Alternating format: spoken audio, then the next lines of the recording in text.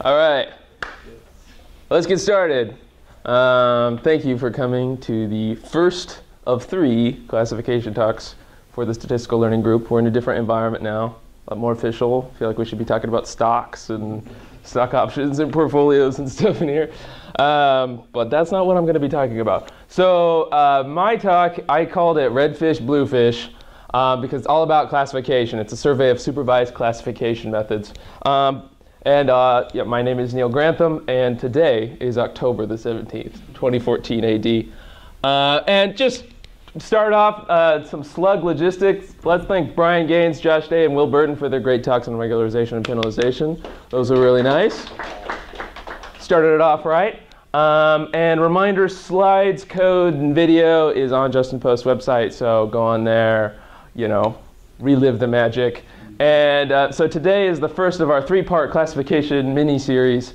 On the horizon after today, when you're super jazzed on supervised classification, Suchit is going to be giving a talk on Bayesian classification methods. And lucky for you, we don't have anybody for October 31st. So when you're all kind of pumped up, you got adrenaline going afterward, shoot me an email. We can figure something out for that last talk. So there's a lot of material here. And I think you're going to get a good idea of that after this talk. So it's really, really, really flexible. There's a chair up here also for anybody. Yeah, and that's Halloween. So you can work in some like spooky puns and all that crap. OK, so here's the outline. I'm going to talk about why classification. I'm going to give you brief notation. It's really straightforward, nothing magical or anything like that. I'm going to talk about the 2 cultures. That'll make sense in a little bit. And I'm going to talk about different data models for classification. And then I'm going to talk about algorithmic models for classification. And then just a 1-slide summary on what I talked about. So why classification?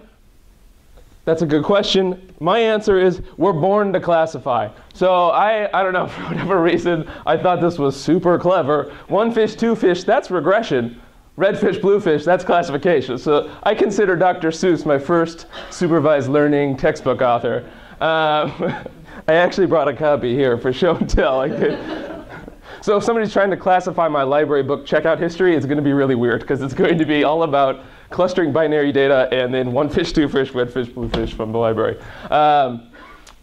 But anyway, so we're born to classify. Human beings are natural classifiers. If you were a hunter-gatherer and you couldn't classify what and what was not a predator, you would be quickly weeded out of the gene pool. So it's something that we've kind of been bred to do, especially when you're a child. Oh, that's dad, that's mom, right? Don't get them confused, because they'll get upset at you. And then it's food. You got to classify. We're just natural classifiers. So examples of supervised classification, it's really come a long way. I mean, there's automatic speech recognition when you tell Siri, like, hey, Siri, I'm running out of gas. Where's the nearest gas station? It recognizes those words, classifies them as, oh, I think they're talking about buying more gas, and then brings you up the closest places. There's also natural language processing, which is like Google Translate.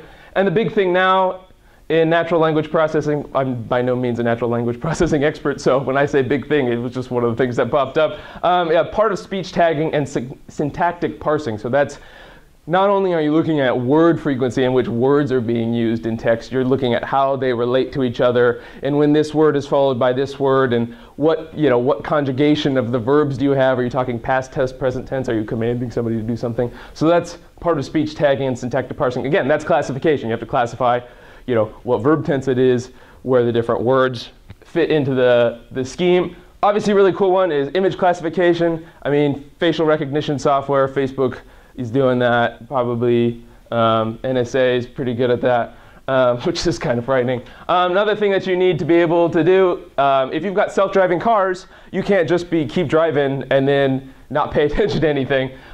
Self-driving cars have to have some sort of image classification system when they run into different traffic signs. This is a stop sign, not like a hit the pedal to the metal sign.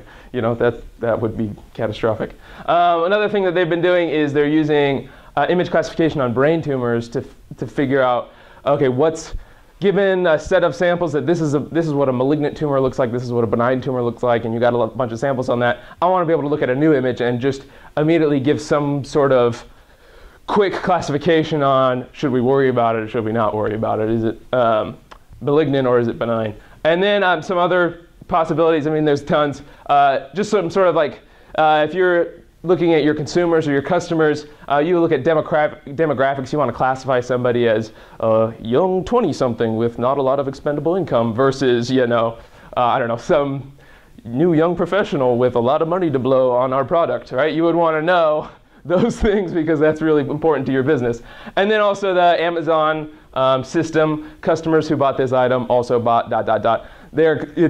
You're classifying what should be in your shopping cart. So supervised classification is everywhere. You could easily have 12 more slides of this stuff, but I only have one. All right, so just some quick notation before we get into things. It's really straightforward. I pretty much just copied Brian's notation because it was easy enough.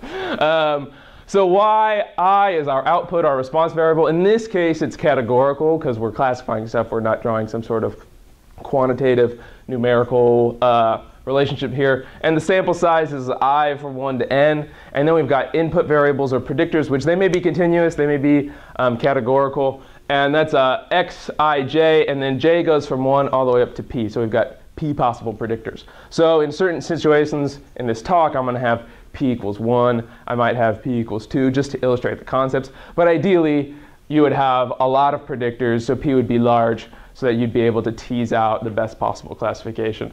And then just some quick matrix notation. A bold y is just going to be a vector, n by 1 column vector of the y's. And when I say this big X, we're talking about a matrix with each of the rows is the values of the input or predictor variables with n rows, the number of observations, and p columns, the number of predictors. And so the special part about our classification talk is that you might have any number of possible classes. So maybe something is spam or not spam. In that case, you would have big K equaling 2. And I might refer to the two classes as little k equal 1 and little k equal 2. You can imagine a situation where you're trying to classify multiple different observations into different categories, in which case k would be large. So usually the convention is that if k equals 2, y is then binary, and we'll say it takes values 0 or 1. You might also see negative 1 and 1. It really doesn't matter as long as you're consistent. Some methods use either one just because it makes the math a little bit nicer. But then consistently, if k is greater than 2, we just say that y takes values 1, 2, 3, 4, all the way up to k. Before we get into classification talks, I think it's important to talk about the two cultures because we haven't really talked about it. And when I mean two cultures, there's a big paper by Breiman, I'm probably mispronouncing, Leo Breiman. He's at UC Berkeley. And he published a paper in 2001 called Statistical Modeling the Two Cultures. And what he gets at here is that there's two primary sets of research that statisticians are working in. And the one that we in this room are most familiar with is the data modeling. And what you are assuming is that given some sort of input variables x, you assume that the data are generated in some knowable way, whether it's from some sort of normal distribution or whether it's Poisson or something like that. You are assuming that the data that you are seeing are generated from some sort of stochastic data model.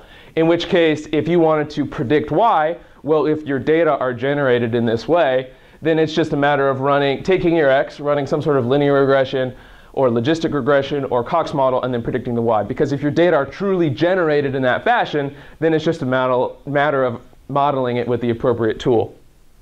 So, I mean, obviously this was 2001, so that's 13 years ago. But Breiman says that probably about as that 2001, like 98% of statisticians, he says, falls into the data modeling category. Like that's mostly what we're doing. This is, you're getting parameter estimates. And you're imposing your assumption on how the data are generated. Whether or not that's true or not is up to interpretation. And the other one, which he said is popular outside of statistics, and he was seeing about 2% of statisticians working on, is what's called algorithmic modeling. And that holds that how the data are actually created is unknown and probably super complex. And so rather than filling in the black box with some sort of knowable model, you just keep it as a black box. You don't know how you are getting y from x. However, you have these nice algorithmic tools, such as decision trees or neural nets, where you can circumvent this unknowable black box and then still get predictions about y. So it's basically the two cultures are kind of two different ways that you're getting at predictions. And this is not just for classification. It's just we hadn't talked about it before. So this comes up in classification, obviously, and I've divided my talk between data models and algorithmic models. And I would, at least from what I've seen, algorithmic models are definitely the ones that everybody's using nowadays. If your sole purpose is prediction, then you're probably using an algorithmic model. But if you, for example, for the data model, you can make inference on the parameters of your model. So you could say something to the effect of, well, when I look at some sort of brain tumor, the most important variables in predicting whether or not it's malignant or benign is, you know, the radius of the tumor or the thickness or its growth rate or something like that. I would be able to point out in a data model what variables are best predictors of the status of my tumor. You're not going to get that with algorithmic model. You're just going to get really good predictions on whether or not something is benign or malignant. So there's two different reasons that you would use these two different models, but you should be aware of both. And I think his main point in this article is people are putting themselves in one camp and not looking at the other one. And this one has definitely taken off in non-statistician world, definitely some sort of computer science. I mean, a lot of them involve heavy computation. So it's really attractive to non-statisticians who don't need to say, assume the data are generated normal, 0, blah, blah, blah, blah, blah, right? You don't need to do that with the algorithmic modeling section.